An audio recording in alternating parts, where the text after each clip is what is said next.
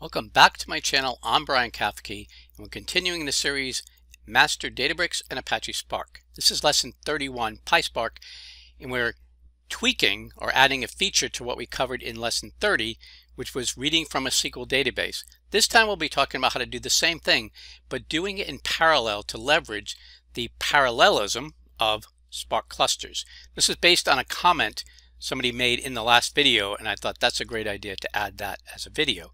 So let's jump in. I want to ask you to join my mission to train people around the world and take them from Padawan to Jedi Master.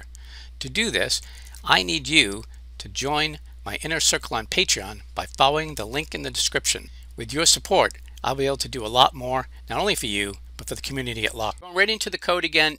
This is the notebook. I do want to show something here.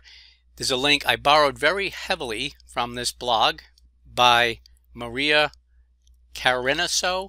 Hope I saw Carinasu. Really good blog, very simple, to the point. She gives you good examples, and it talks in Python. A lot of the information I could find was really around Scala, so this was extremely useful. So I'm borrowing heavily from this, but tweaking it to my own requirements here. I put this link in the description to her blog, so you can go look at that. Kudos to Maria for writing that. So as always, I need to say there's no warranties expressed in my code. It is as is. So we'll be talking about accessing an Azure SQL database using Python, but this time we'll be talking about doing that using parallelism. So we'll be getting a lot better performance and spreading the data out into multiple nodes. As we know, Spark partitions data and then gives a partition to each node, and then the executors run to work on the data. So it makes sense that if we're going to retrieve data from a database, we'd like to be able to take it and have it also partitioned and spread out on the nodes.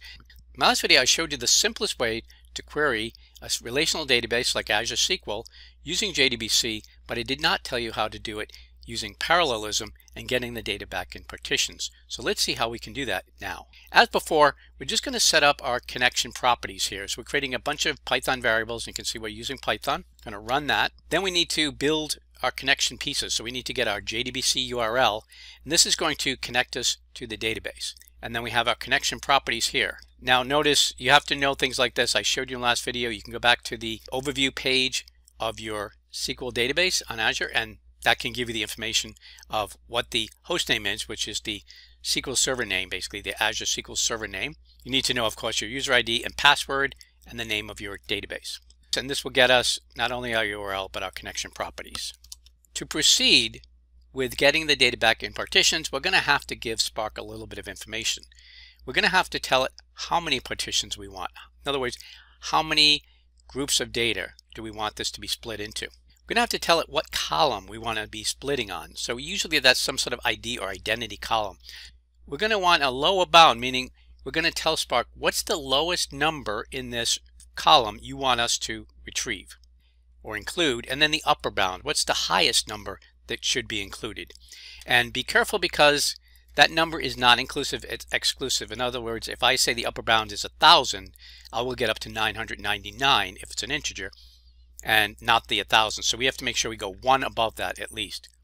Let's take a look at our query. It's going to get the minimum, you can see here, minimum and maximum customer IDs that we're going to use for our boundaries for our partitioning key.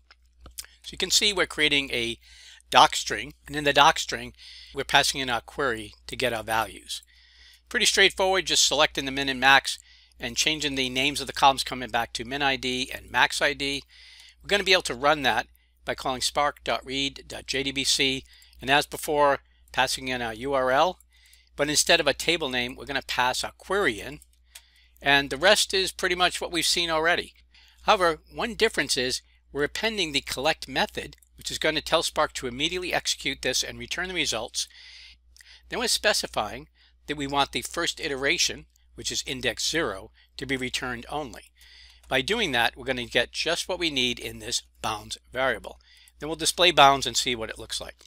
And what we can see is we have a row that came back, a min ID of 1, a max ID of 30118, and we have the values we need to pass to our Spark query to partition our data. So let's do that now. Here we'll be returning a Spark data frame, spdf_sales.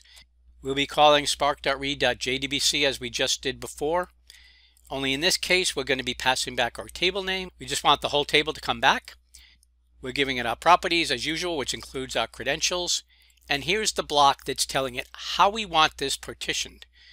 Num partitions is telling Spark how many partitions we want, and we're asking for 6. Which column is specified by the column parameter, and we're partitioning on the customer ID. Lower bound is being set by our bounds variable, and we're pulling in the min ID. Upper bound is being set by bounds.maxID. Again, what we just got back in our query. We need to add a 1 to this because this is an exclusive parameter value, meaning it will not include the value you give it in the result set. So we add 1 to it so that we get all of the rows we need back. Looks good. Let's confirm that we got the right number of partitions here. We specify our data frame name .rdd.getNumPartitions. We can see we got 6 back, which is exactly what we wanted, so great. Now let's walk through an example where instead of just getting the entire table back, we'll run a query on the back end and partition the result set. Here we're going to be passing this query through. Nothing very complicated, just joining 2 tables and returning a few rows back. Pretty simple.